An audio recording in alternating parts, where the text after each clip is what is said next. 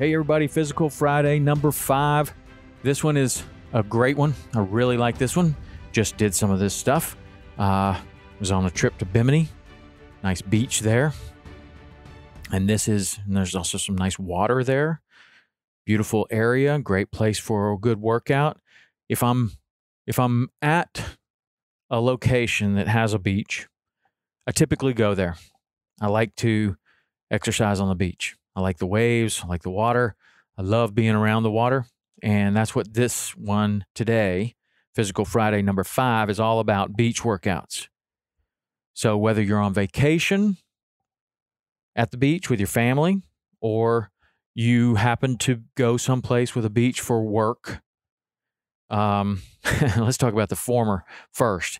If you're on vacation with your family, this is often when people go way off track, because you're trying to spend time with the kids, you're trying to spend time with your wife, you're having a good time, you've been working really hard, now it's vacation. So there goes the workout. It's over now. And you know what happens? You miss it that day, then you miss it the next day, the next day. Next thing you know, you've gone a week and you're not exercising. It's hard to get back on. It's the easiest to just stay on. Just stay on the train, man. Every day. Stay on the train. Don't get off. And when you go to the beach, you've got a wonderful place right there to exercise right in front of you. You can get the energy from the ocean. You got sand between your toes. You can do it with your kids. Show them how to do this. Do it with your wife. All right, so here's what we're going to do there. And just like kind of last week, when I go to the beach, I tend to gravitate for some reason to some sort of shuttle run.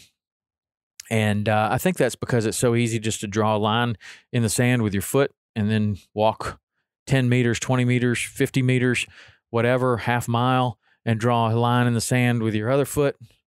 And now you have an area to cover, right? So that lends itself well to some sort of shuttle run. I don't like to do the beep test that we talked about last week on the beach because, I've set a benchmark and then you're going to be slipping in the sand. And while it's a good workout, I don't want to compare that result to another.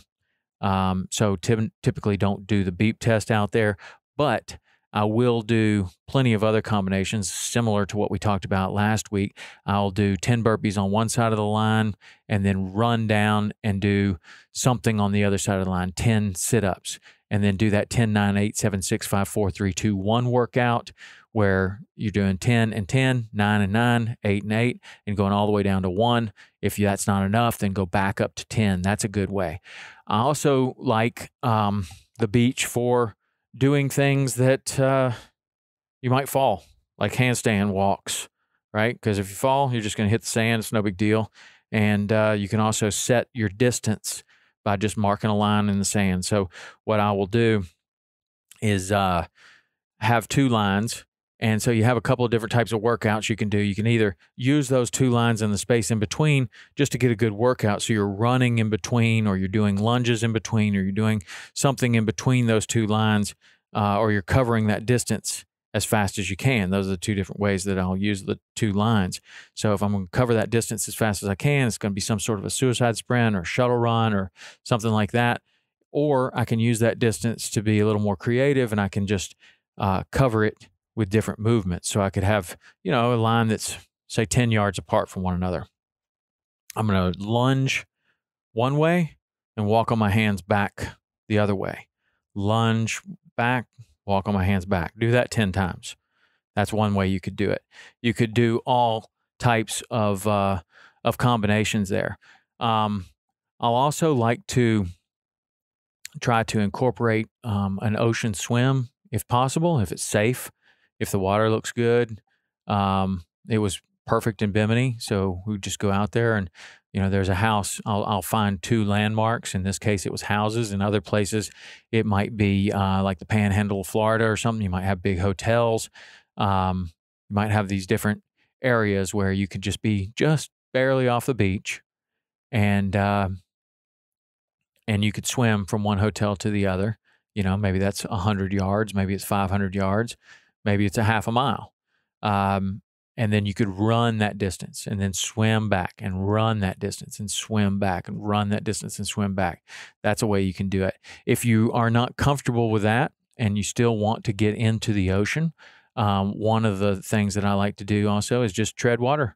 Tread water for 15 minutes. Set your alarm on your watch and just don't touch the bottom for 15 minutes. Now, you obviously want to be careful if there's a riptide or anything's pulling you out. You want to be aware of where you are, but if it's safe, this is a good thing to do. All right. So I like all of the beach workouts because of the type of workouts that we just talked about. The possibilities are limitless. And one thing that I don't often do on the beach is the deck of cards workout, because typically on the beach it can be windy. The cards start blowing everywhere, and that one's not so good. So I like to go out there with an idea, something that I can keep in my head, and just say, okay, this 10, 9, 8, 7, 6 workout is going to be great, and I'm going to do lunges and handstand walks.